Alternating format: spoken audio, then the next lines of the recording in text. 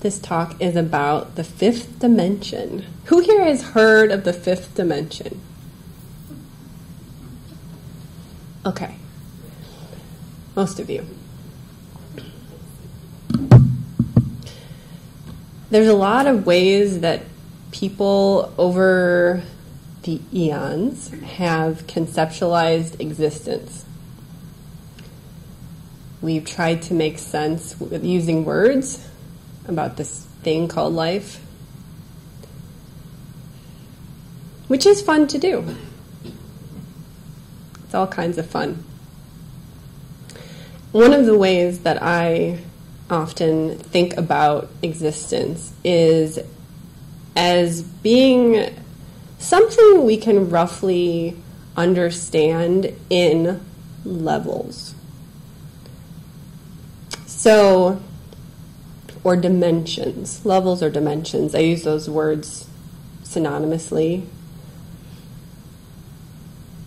So the concept of the fifth dimension and the different dimensions is pretty prevalent in the New Age, New Thought movements.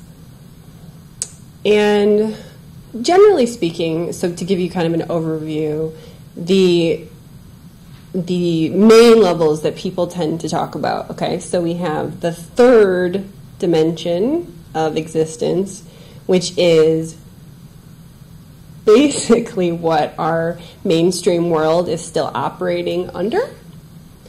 So we have very heavy primary focus on survival. Making sure that I, as a separate individual, have enough. You know, I need to make sure that I have enough money. I need to make sure that I have enough power. I need to make sure that I'm well respected, that people like me, no one's going to hurt me. You know, I'm powerful, I'm strong.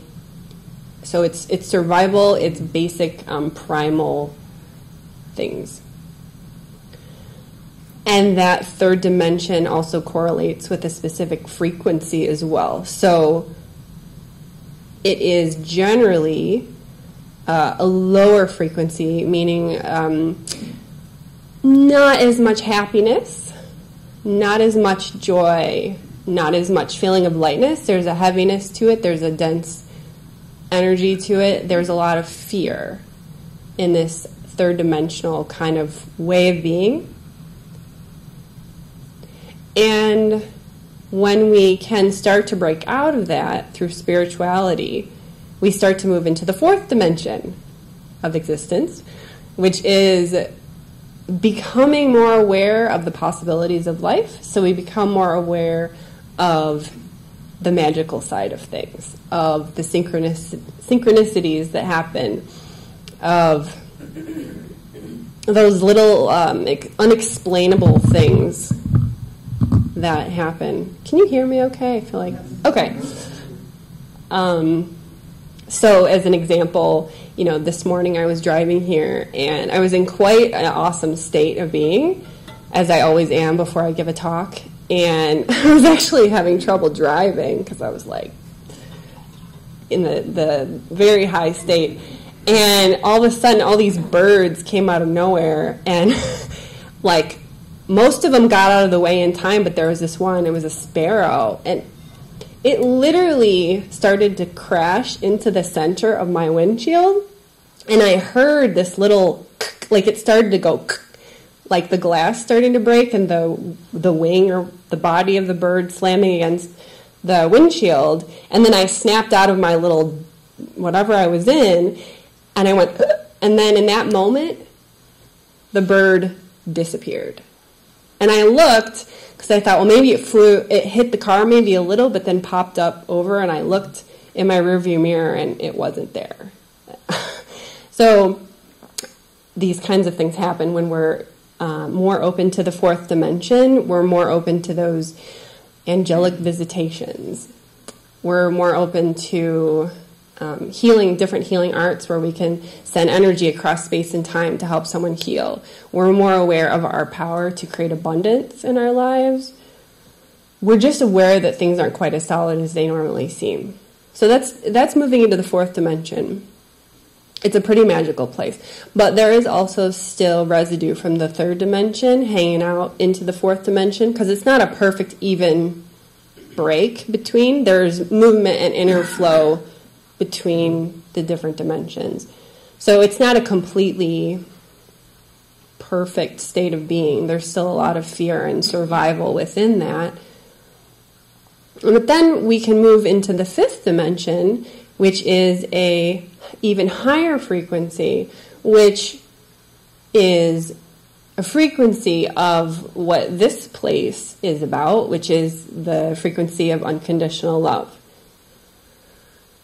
And when we occupy that state, now I'm fairly certain that all of us in this room have had a taste of what that fifth dimensional frequency feels like at different points in our lives. It is a state where fear does not exist. Even if we try to think of something scary, it just becomes funny or just slightly comical. We don't have that tendency to want to protect ourselves so much. We really feel in tune with everyone around us. Like we look at the squirrels and the trees and every other person, and we don't feel that there is much separation between us. We feel we are in tune with them, that we are all operating as one. And there may be some aspects of separation in the sense of we have different incarnations. We have, like, I am not in your body. You are not in my body in this moment. So we do have that sense of separation in that sense, but in terms of the heart feeling, we are one. So this fifth dimensional way of being, for those of you who are familiar with the cosmic perspective, our Pleiadian brothers and sisters, everyone says, they're from the fifth dimension because they hold that space of oneness, of love.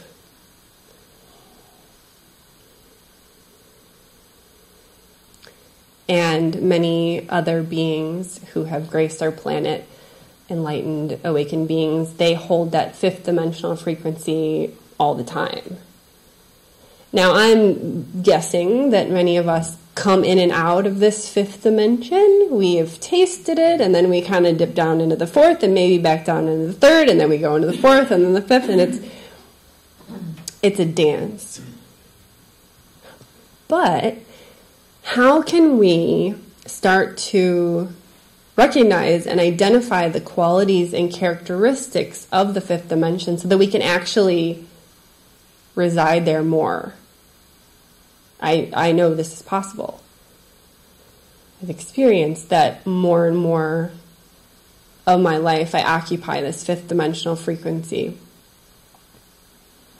So I'm going to list, things that I've discovered in my journey, pointers that we can reflect on, think about, to help us to occupy that dimension more and more and more.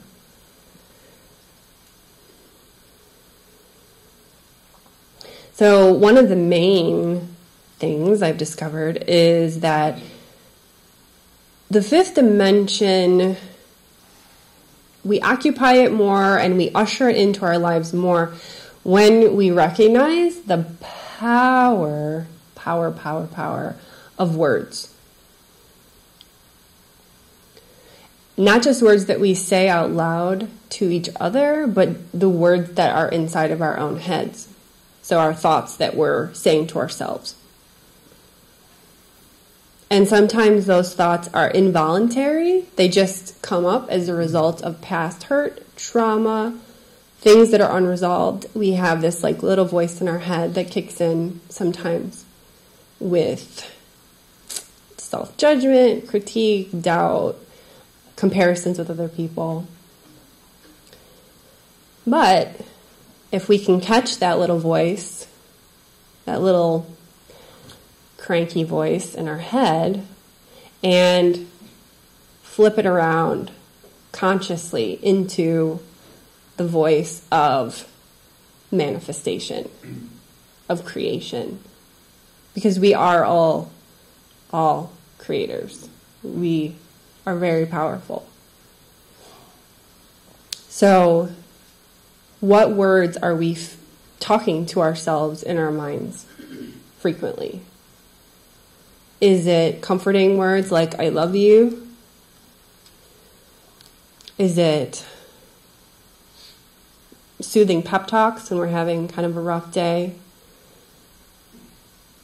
For example, a few days ago I was having a very rough day. And all day, basically my whole practice throughout the day was just to continue to say to myself, Anya, this is a really hard situation. I understand that you're in some pain. It's going to be okay. You are so loved. And that was my practice the whole day, just repeating those things the whole day. So the power of words, so crucial. And when we really, really, really understand this, then there will be no negative words in our head that even come up, and there will be no impulse to gossip or judge anyone else, because we know how powerful our words are. Why would we say anything negative about anyone else? We just won't. It won't feel right.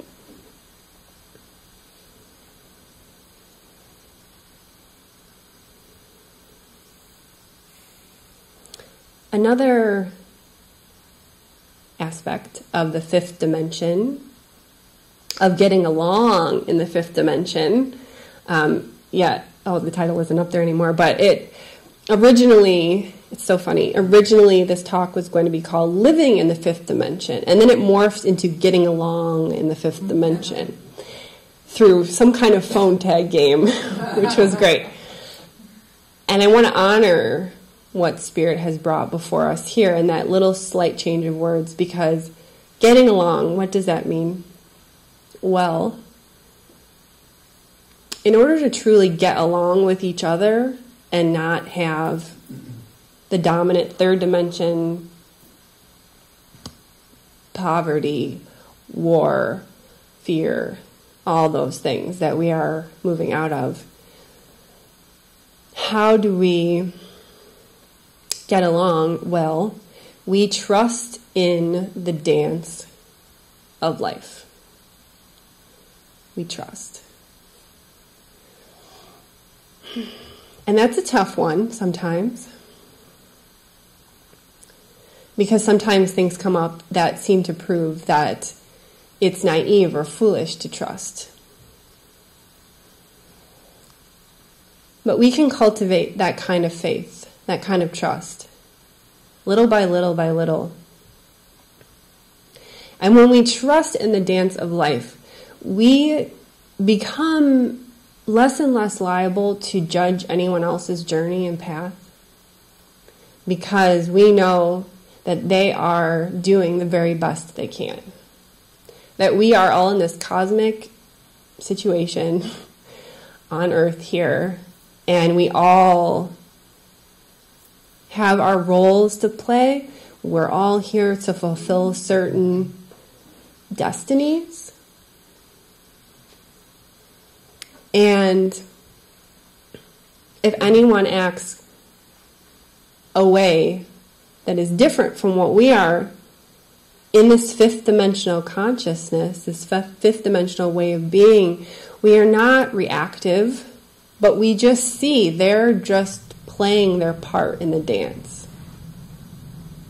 And we honor that. And that doesn't necessarily mean that we will always just smile at them. Maybe we sometimes take certain action to protect someone or make choices politically that are good for the whole. It doesn't mean that we just lay down and die and just we're not passive. But in our hearts, when other people do things that are different from what we would do, it's an internal thing. We can bow to them and say, I respect your journey.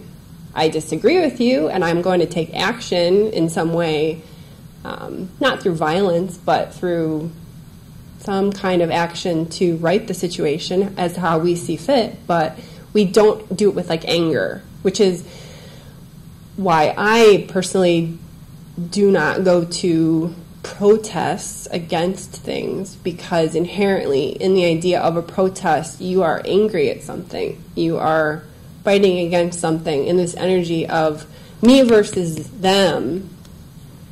And I would rather go to a peace rally. I would rather go to a place like this where we know what we're standing for, and we're standing for something, and we're creating something, we're manifesting something, rather than just like fighting against something. Because that fighting against just creates more of the problem, of that third dimensional way of being. And on that note, I found a perfect poem about this point of trusting in the dance of life.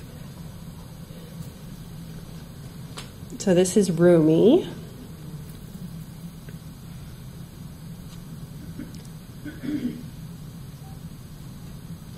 Notice how each particle moves.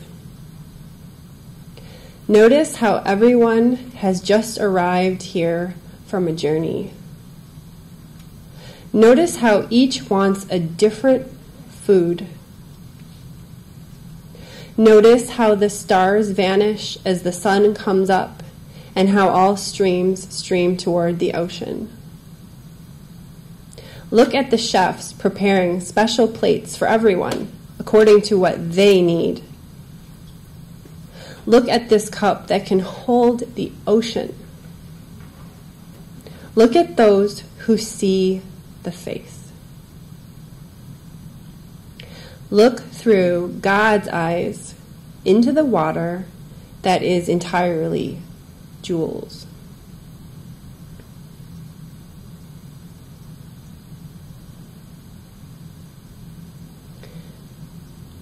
So this frequency of the fifth dimension is a frequency of seeing how it really is. And yes, we do come into that, and then we come out because we're on a human journey. So another part of this is forgiving yourself, self-forgiveness. When we dip out of the fifth dimension and we get triggered into fear and separation,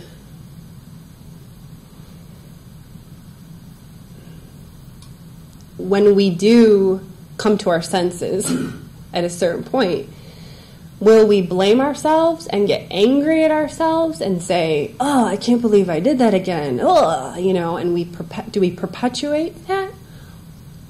Or do we say, "Oh, I did it again," and make light of it? I am currently on a very intense Ram Dass kick that may or may not end. I don't know.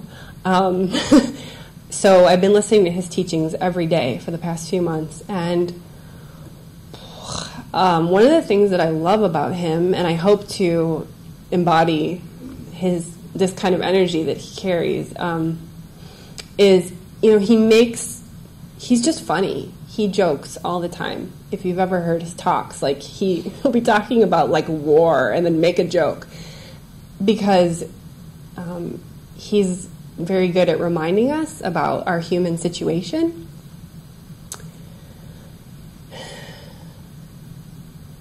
So self-forgiveness, part of it is just being able to tap into the humor of the whole thing. Just be like, it's okay. It's okay. I messed up again. It's okay.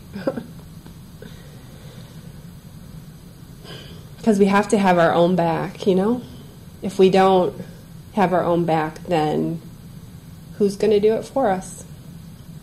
We cannot rely on others.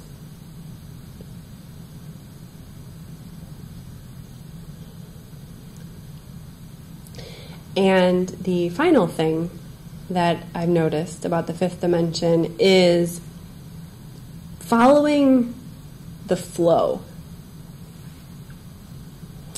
Following the flow. There's these little signs that pop up for us on our journey. You know, we're driving down a road, and this road has a roadblock, but that road is open. So we go down the open road.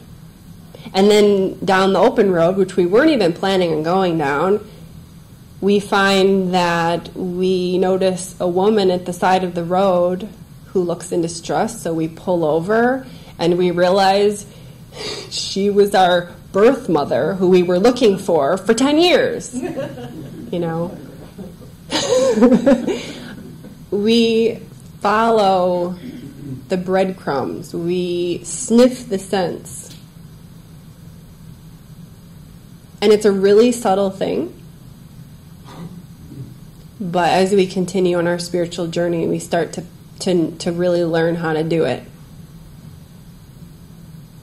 And truth be told, the path of following this flow, it doesn't always feel happy or blissful.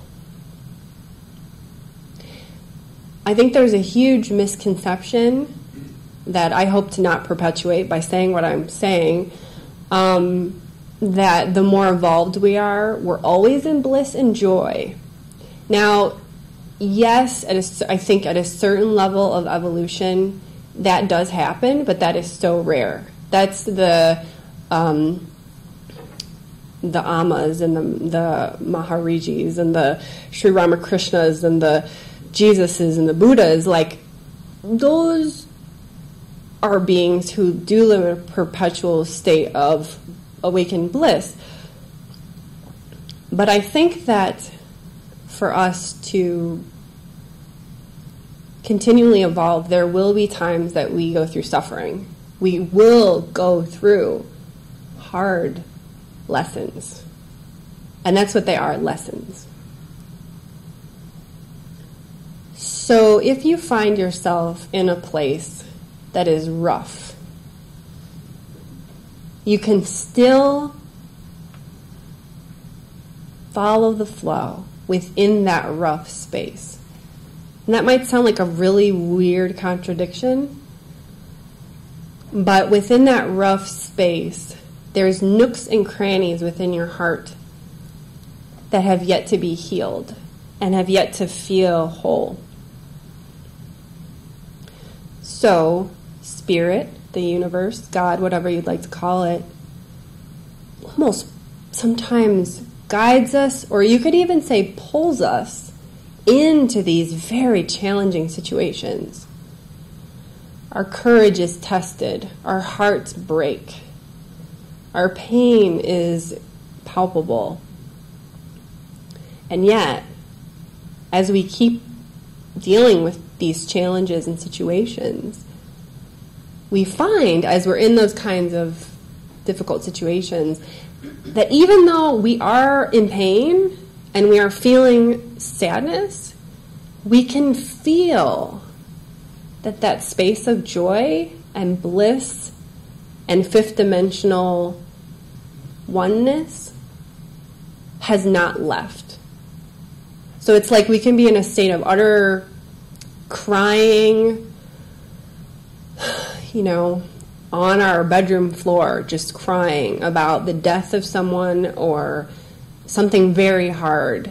And yet, if we tune in and we just step back for a minute, we can still feel that fifth dimensional connection, even in the midst of that pain.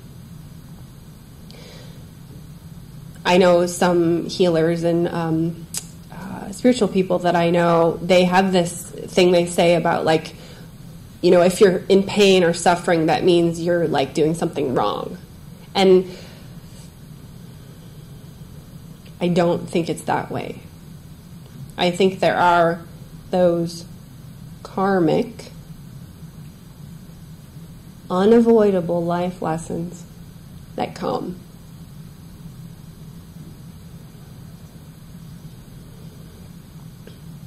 So as we move into the fifth dimension together, I invite us all to walk in this world in a way where we honor each other as brothers and sisters. We're all on this journey of awakening, of evolution. We all have tough times. We all have blissful times. If we can practice self-forgiveness,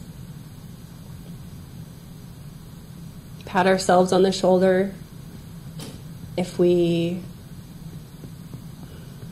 do something we don't like, if we can recognize the power of words to create, we trust in the dance, the flow of life, then we're going to be okay.